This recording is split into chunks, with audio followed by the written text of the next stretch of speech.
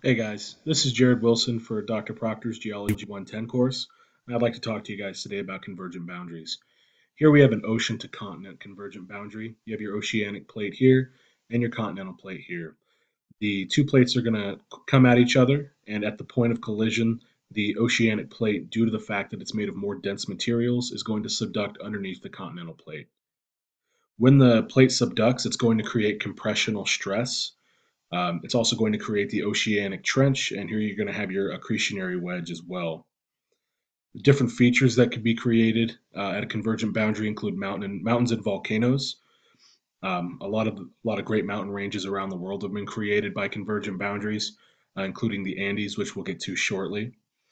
So yeah, you can get volcanoes and earthquakes at convergent boundaries.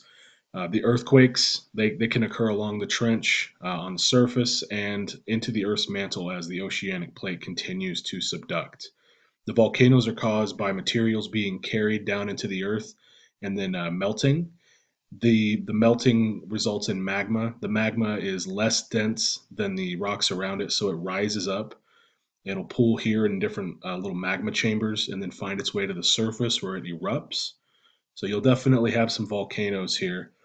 And the real world example I'd like to provide for you is South America here. You have your Nazca plate over here and the South American plate over here. You can see the oceanic trench, or the boundary, if you'd like to call it that. Um, the Andes Mountains are going to be created right over here. So this plate is going to subduct underneath the South American plate. The Nazca plate is going to subduct underneath the South American plate, and the South American plate is going to be the overriding plate.